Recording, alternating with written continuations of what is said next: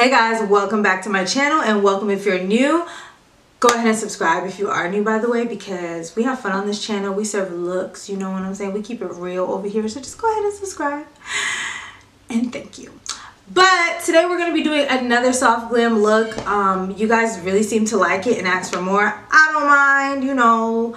I really do soft glams on a regular, so I guess now because I'm calling it a soft glam, y'all are now bored. But before, when I was doing it, y'all said you want to call it. You know, I'm just not going to go there today. But anyways, as you can see by the thumbnail, it was inspired by a look that Patrick Ta did. And in the picture, she is a Caucasian woman. So a lot of times people think like, oh, we can't achieve the same kind of soft glam, or we're just like, as black women, should I just say, we're stuck to one style of makeup, which is not the truth. You know what I'm saying? Or sometimes they'll see that and be like, oh, that's not gonna work on me because I'm too dark. Like, no, we can still serve looks. We can do it all. Black Girl Magic, hello, have you ever heard of that? Okay, thought so. But anyways, I'm gonna be showing you guys how to recreate that look, how to adjust things, how to make them look, you know, melanin friendly. So if you wanna see how to get this look, then just keep watching.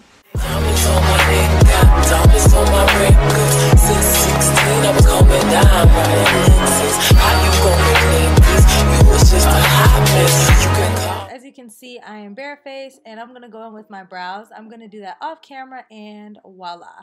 Now I'm going in with my concealer and I'm putting that all over my lids just to have like a clean base, a nice smooth base for my eyeshadow.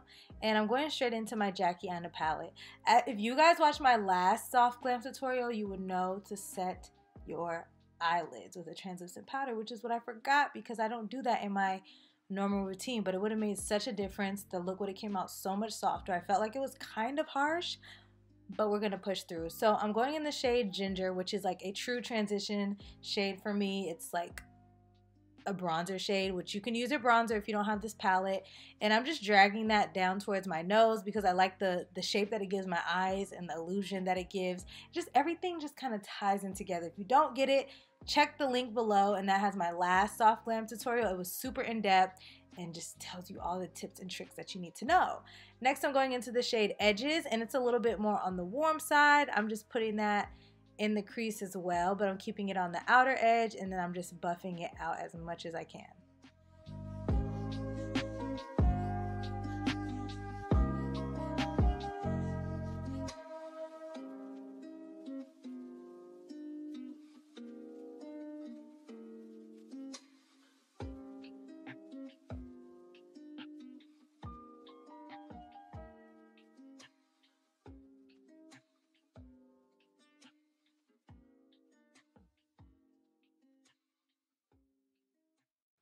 Now going into the shade Credit, I'm going to take that and make sure I'm just applying that to my outer V.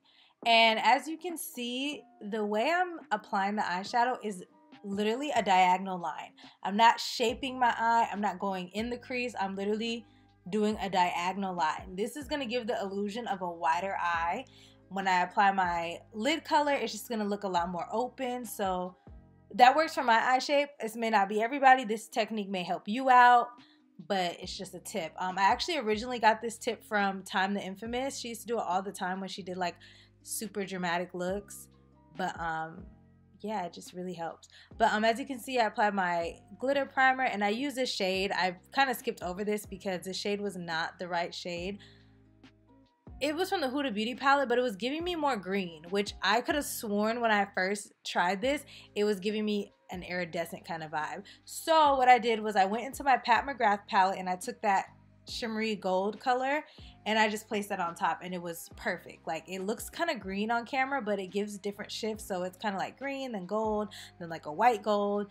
It's just really pretty. So I did that because I really didn't want like a super opaque or what's the word, like thick eyeshadow. I wanted something that was glittery and really iridescent. So now I'm applying my eye cream by Olay Hankerson. Oh my gosh, I almost had it. But I'm just applying that under my eyes because I really did like how I prepped my skin that day, because I tried to skip this the other day and my makeup just did not come out the same. So maybe it is doing what it's supposed to do. Then I'm going with my Pixie moisturizer. This moisturizer is amazing. I feel like my foundation just glides on, and it just makes my foundation look a lot more skin-like. So that's what I'm doing. Then I'm going in with 2 foundations today. I want to use my Fenty and my Juvia's Place. However, I forgot to prime. So we're gonna just rewind. I didn't want to cut it out though. You know, it happens to the best of us. So I'm going with my Pretty Fresh primer by ColourPop. As you guys know, I love this. I have not even touched my Fenty primer since I got this. Like, I just love this so much. And then I'm going in with my No Pore Blend primer by Touch and Soul or something like that. It'll be listed below. And I'm just putting that all over just to give my face a smoother effect and more poreless look, you know? So now we're gonna do the foundation. You guys know the drill with the foundation. Pick a foundation that works for you, whether you like a glowy foundation, a matte foundation, full coverage, light coverage, medium, buildable, whatever it is that you may like, pick it, use it, do what it do. Everything is different for everybody.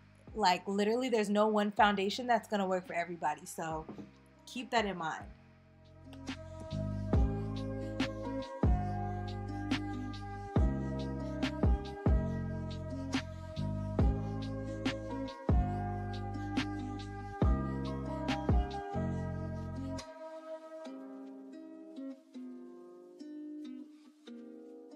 Once you've blended out your foundation, you're going to want to start concealing your face. So as you can see, this concealer is pretty much the same shade as my foundation, my skin tone, whatever you want to call it.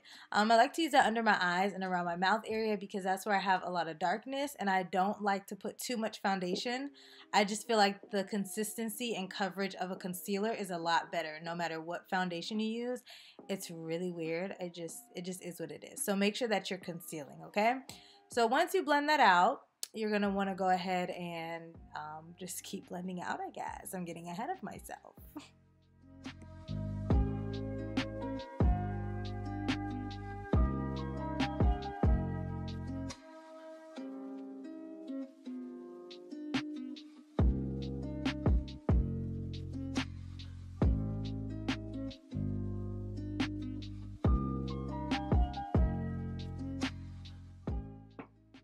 And you guys, I've actually really been liking this cream contour situation. I don't know how long this is going to last, but it's just really been giving me life. I feel like I've been missing out. I just need to use the right product. But this Born This Way concealer is perfect for that, and a little bit goes a long way. So I apply that, and now I'm going to apply my highlight concealer. So this is going to be a little bit less than your actual concealer you put on earlier because you're just adding it for a brightening effect, not so much for coverage.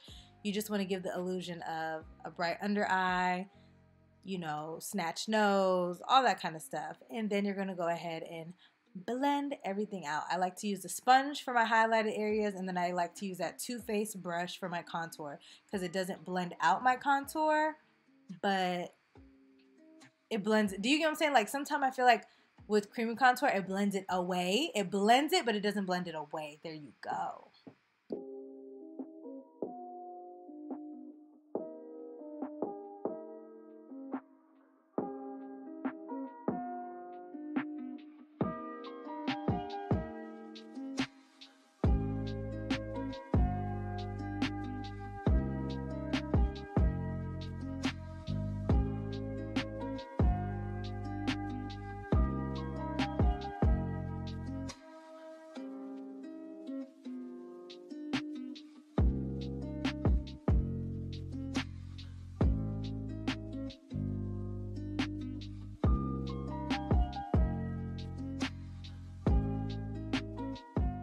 So now everything's pretty much blended out and it's time to set. But before you set, you want to make sure everything is nice and smooth, crease free, all that. So I'm taking my Fit Me powder, which you guys know I have been loving. It is so bomb.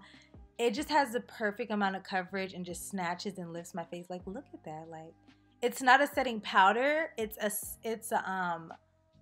finishing powder, so it has a lot more coverage, which is what it is. I think that's what I like about it, is that it's like setting it and giving me another layer. So I'm not mad at it. I'm really not.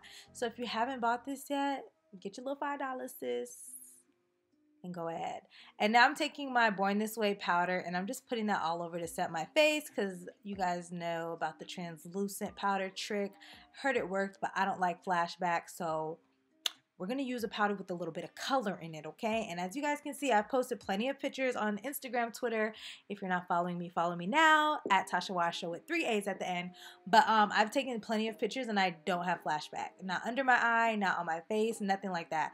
So now I'm using my Coco Naughty by Fenty and I'm just bronzing my face. Now that it's getting colder and I'm staying inside and I'm getting paler, Coco Naughty is perfect. It's everything I need. It's just everything plus more, okay? So just go ahead, snatch that nose some more. Take your time, become the bad bitch that you are. You know what I'm saying?